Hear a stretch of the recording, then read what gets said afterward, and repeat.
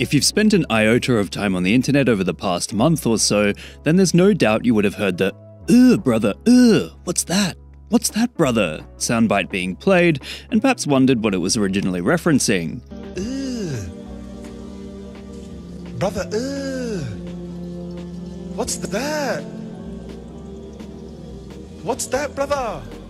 Surprisingly, it comes from a lecture by a celebrity preacher known as Muhammad Hoblos, uploaded by a fan channel entitled, "Are You a Man? Very Powerful Speech, Muhammad Hoblos." 52 minutes into this lecture, he voices frustrations about no one wanting to live traditionally by growing a beard, eating on the floor with fingers, and living a simple life, and makes fun of other Muslims' reactions to these ideas by saying, "Ugh, brother, ugh, what's that? Ugh, what's that, brother?"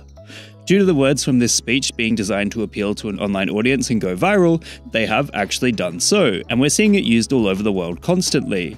Although the original video was posted way back in 2019, it wasn't really until the start of this year that it saw extensive use.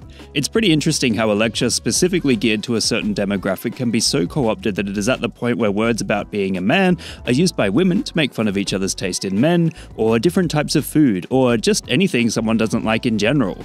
It just goes to show how, on the internet, anything can be taken out of context and molded to fit any story an author wishes, should their creative juices be flowing freely enough.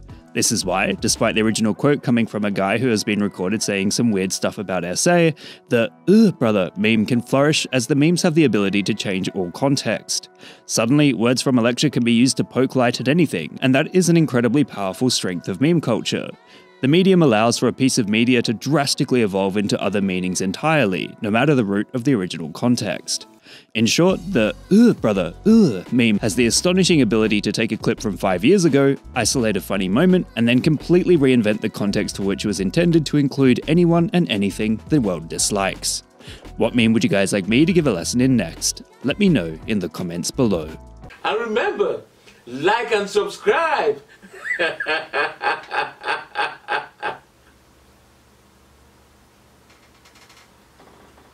Or else.